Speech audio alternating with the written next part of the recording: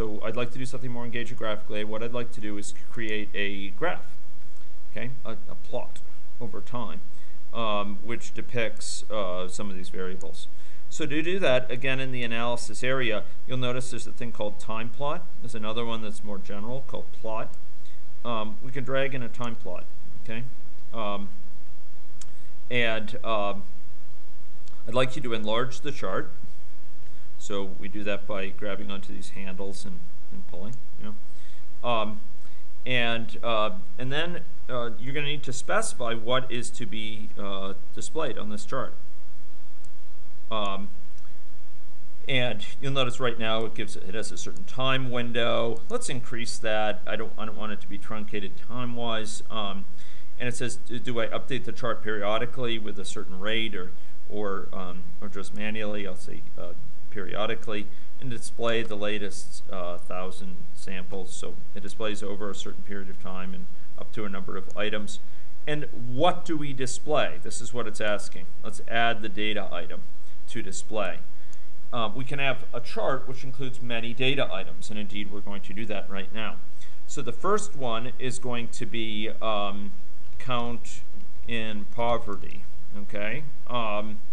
And it's asking, is this a value or is it an item from a data set? Well, we can do either one here. Sure, we could choose it from the data set, and it will be count in poverty DS, okay? We could also do it as a value by calling the statistic, again, directly on the population. But if it's available as a data set already, if it's already computed the statistic, there's no use having it do the work again, okay? So that's count in poverty. Time plot. Yeah, the time plot. And I had set the time window to be 1,000, display up to 1,000 samples. Can you get a A TA? TA? Very good.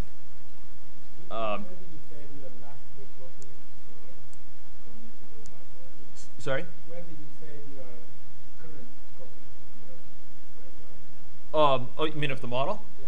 Oh, okay. I haven't saved this for a bit. Do you want me to save it right now? Okay, sure. So I will save this without this new guy, and then we'll add it. Okay, so I'm gonna save it. I'll do save to my folder, and then I'm gonna go. Oh, darn it! Now I'm on this different machine. This is not from this machine, no. Because I'm not in this local network. Okay. Bad with a B, capital B. Okay, let me go get a thumb drive, and I'll make this happen, although less quickly than you'd like.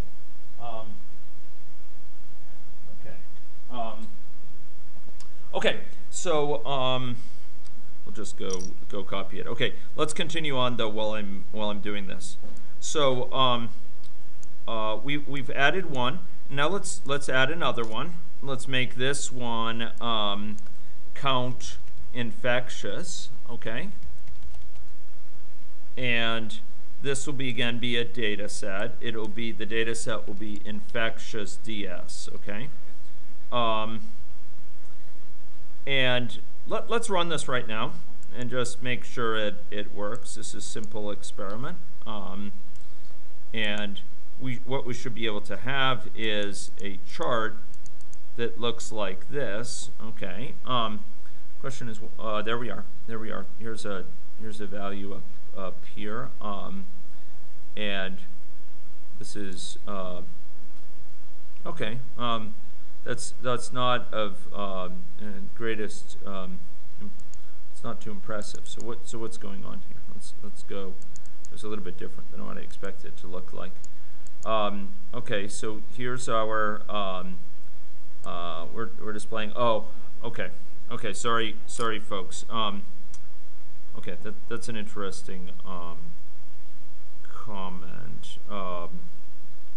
Okay. It's interesting. Okay.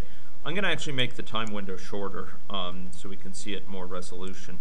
And I think I have an idea what's going on. In fact, I'm pretty clear. But let's change this to value here for count to poverty. So instead of doing that, and then let's call directly in the population. People.count count in poverty. Okay. Let's go run this now. What we should see is okay. Now that's still reporting the count in poverty as just below. Okay, this is kind of clipped, so I can't even see fully what it is. Oh, look at that. Okay, infectious DS is 0, and the count in poverty it's straight. Okay, so what's going on here? Poverty isn't dying because no one's dying because no one's getting infected. Okay, so what's happening? I mean, this is totally unexpected. I closed this and I came back to it. Is yours the same thing?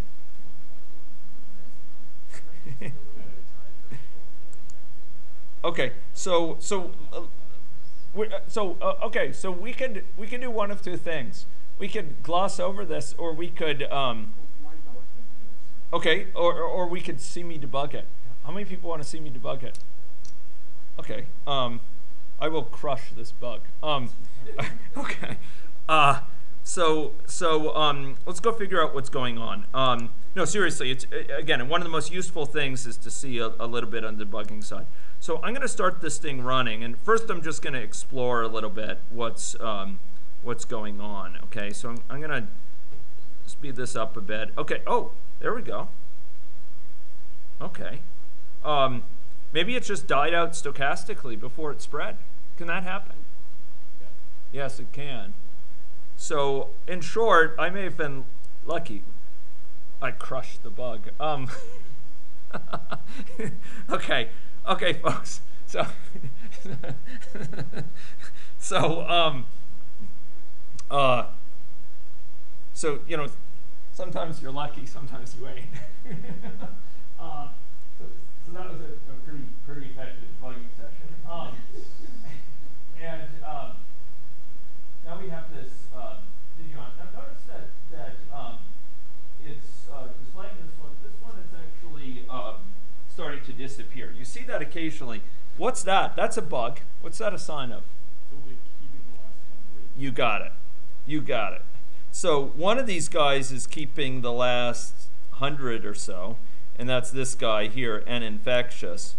And one of them is keeping the last 1,000. And that's that guy. Hence, it showed more. So if we wanted to display both, but that's a very common thing you see in this, and so I recognize it from before. Go back to your chart for a second so we see what your method for counting. Yeah, but that was because I was trying to probe to see if that was something related to the data set being off. Actually, we could leave this as infectious DS. We actually don't need to do it in calling. It'll be fine to leave it that way. Okay, sorry. Boom. Infectious DS should be the data set. Okay, infectious DS. Infectious DS. Boom. Should be the data set on which it depends, and then run and okay, and there it will. This is the count infectious. Oh, you know what? What am I doing? I did something crazy. This is count in poverty. It should be a count in poverty DS. Count in poverty DS. Now in Java, normally we name variables with a lowercase. So I did it in lowercase. They did it in uppercase. By Java conventions, variables should be in lowercase. It's just, it helps communicate the nature of the variable. Okay. Okay. So there's the count in poverty, and the number infectious is set to be DS there. Okay. Now I'm getting quite a few cases where it seems to be dying out at a preliminary level, but certainly some it creates. Okay, so now we have a little graph that displays several things, which is nice. We can make this a little bit larger so that it's not truncated on the left-hand side. These are sort of common things you find out. It's only keeping the last 100 samples, so you diagnose that. I just enlarge the space between sort of this thing and the other by lengthening it, and that lets it display without truncating, etc. Okay. Okay, so those are some nice things, but there we're drawing from a data set. Let's draw from a statistic now. So now we can have a data set, and this will be count males, right? Count males, and maybe we want to here do people dot count males. Something along those lines, and we could run this. So it's item only for statistic? Now you have item dot. Now you're using people dot. Okay, yeah. So maybe I'll explain the difference between the two. That's a good question. Let me. I realized I skipped on from this pretty quickly. So let's go back so people can see this more clearly. I apologize for. So this is a value. So I did add data items. I chose to do value. I gave it a title, which is just for our own education. And then I gave it a value. And this people. What is people referring? This should really be this dot people to be pedantically clear about it. What is this dot people? This is what? It's to the main object. And what is people? It's the population. I'm saying for the population, compute the statistic. Okay. Now, it's computing that statistic. Within that statistic, the definition of the statistic is use item to refer to each successive person, so that you could specify what is the condition that you want to check. So, given a person called a reference to a person where that reference is called item, what condition do you want to check with that? And we specified that condition using a little expression. So I'm just trying to explain this difference here. So when we defined a statistic, here are these statistics. Basically what we were doing is we were saying, hey, count these things up, and under what criteria do I count? Do I increment my count? Well, the criteria is so under what conditions do I increment my count for a given person? Well, okay, suppose that person is called item. The reference to that person is called item.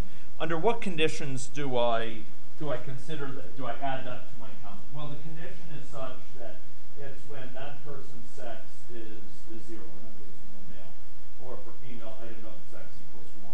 So this is used in specifying the condition that you are checking, or that you are counting for these statistics. Okay, that's what this is. It's just a specification of the condition you want to count up. Does that make sense? Yeah. Okay. And when we're calling the statistic as a whole, like count females, this is just now a service that people offers. It can count females. It has that statistic that it can perform. And so we could call that from the graph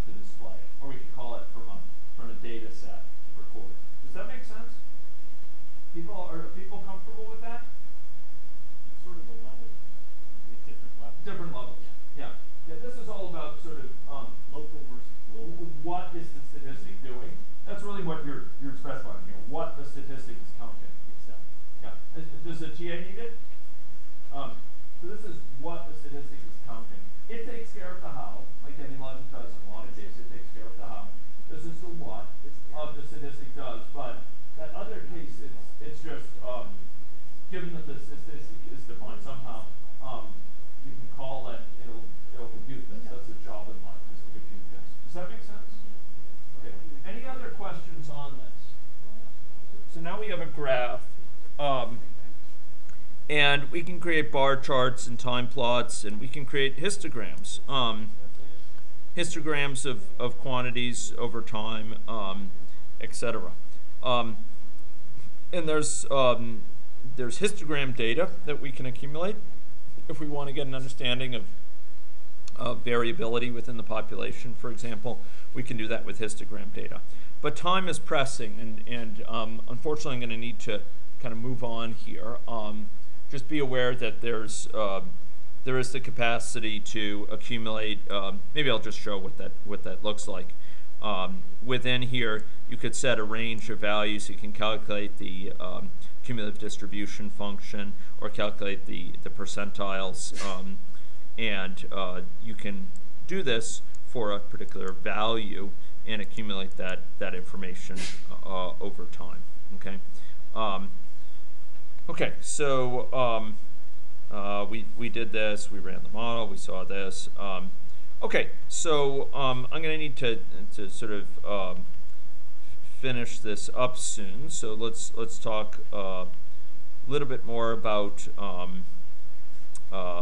some additional features. So if you have stocks and flows in your model, maybe you have them at the global level for things like environmental change and aspects, slowly changing aspects of the regulatory environment, and you want to inspect them, or maybe you have them at the individual level to represent individual dynamics in some continuous fashion, people's diabetic, blood glucose level over time, or something like that.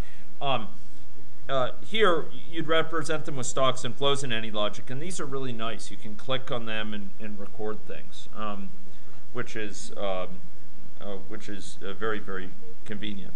Okay. If you wanted to record flow variables over time, like this is a common need. And let me ask this: if I could take now 10 minutes and explain how to keep track of flow variables. So right now we're keeping track of what I call stock variables, variables that summarize the state of the population at a given moment in time.